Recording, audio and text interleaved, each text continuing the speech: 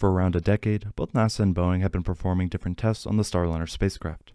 After NASA selected the Boeing Starliner along with SpaceX's Crew Dragon for the Commercial Crew program, the first crew test flight was initially planned to occur in 2017. However, various delays and setbacks pushed this maiden crewed flight test back. Now in early 2023, Boeing Starliner is set to launch its first crew in just over a month this April. The mission will use the same Starliner as the one used for the first orbital test flight and will carry a crew of 2. The launch will happen on ULA's Atlas V rocket and is intended to dock with the ISS for a short period of time and return to Earth for a mission duration of only 7 days. Right now, final preparations are being made for both the spacecraft and the crew. While Starliner has had somewhat of a rough history in orbital test flights, both NASA and Boeing are confident enough to test the system with humans. Here I'll go more in depth into the recent mission progress, the 2 crew members, what to expect in the coming weeks, and more.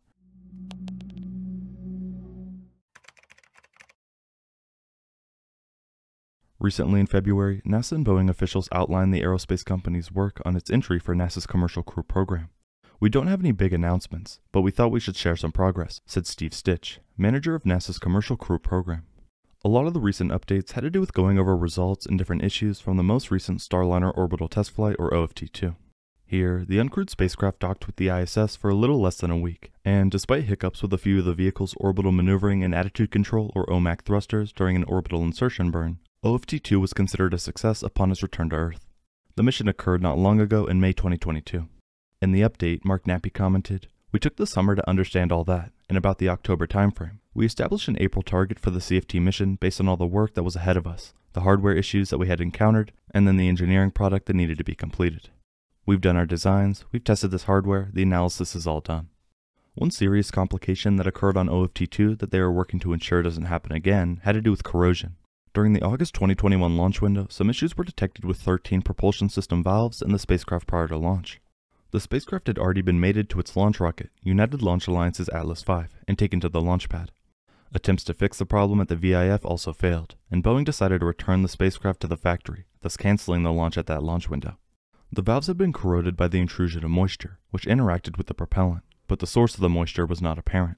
Now, for the upcoming crewed mission, successful propellant loading initiates a 60-day window for NASA and Boeing to launch the CFT mission, a constraint put in place by Boeing to mitigate corrosion to valves in the vehicle's propulsion system. In regard to this, Nappy said, "We are much more confident today with the mitigation that we've put in place, with the purge systems and the sealing of the connectors so that we don't get that kind of moisture intrusion into the valve, but we still have that 60-day guideline." What's very interesting about this launch is the fact that there are still a few problems that occurred during OFT-2 that the agency and Boeing have not officially agreed on being fixed and closed out, despite the fact that this crewed mission is only months away. For example, in another quote Nappy mentioned, "There's really only one big item that we have not closed out, and that is the OMAC failure that we had on OFT-2. Specifically, 2 orbital maneuvering and attitude control system, or OMAC thrusters, failed during the orbital insertion burn on OFT-2. He continued by saying, "We're working with NASA to make sure that we both agree that the box in this fault tree can be closed. We'll bring that back to a board here in the beginning of March and make those decisions."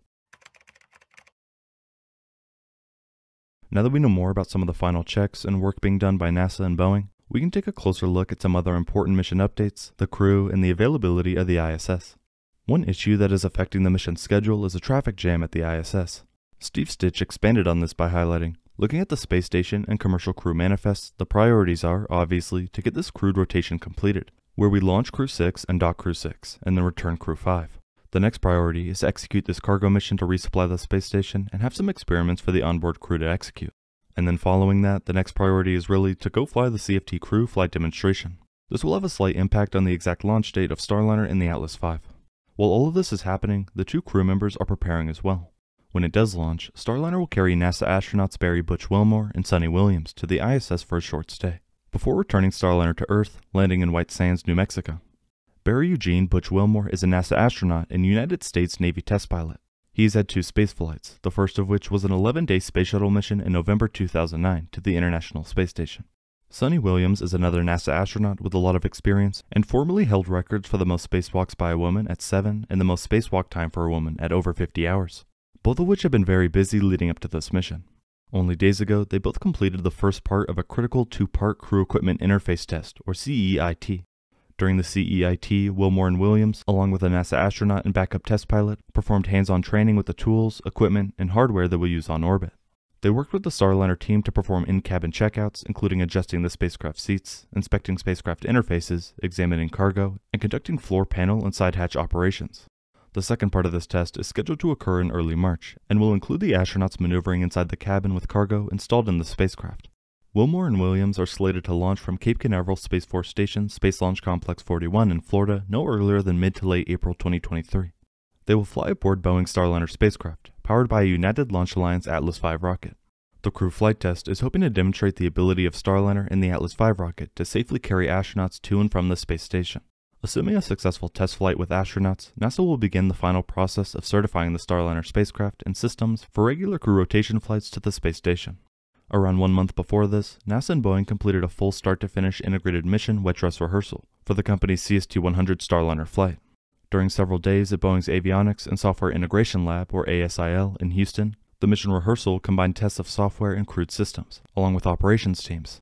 The completion of the end-to-end mission rehearsal clears a path for the next CFT milestones, including working with the crew and flight controllers on various integrated failure scenarios and a series of flight day parameter updates that will become available as the team nears launch day.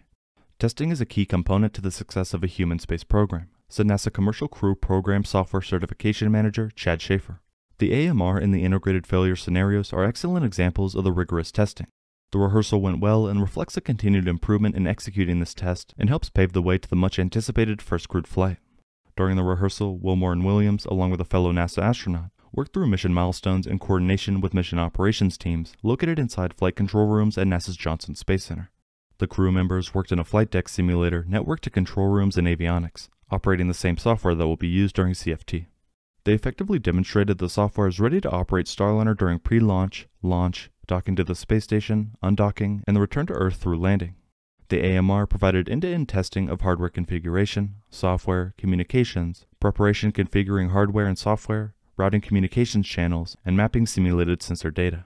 We began conducting AMRs with the creation of OFT2. And the integrated team has continued to get more efficient with each rehearsal, said Aaron Kravchuk, Starliner Avionics Software Integration and Test Manager. With the participation of our astronauts in the CFT AMR, we've enhanced the team dynamics and continue to learn and adjust, which is what AMR is all about.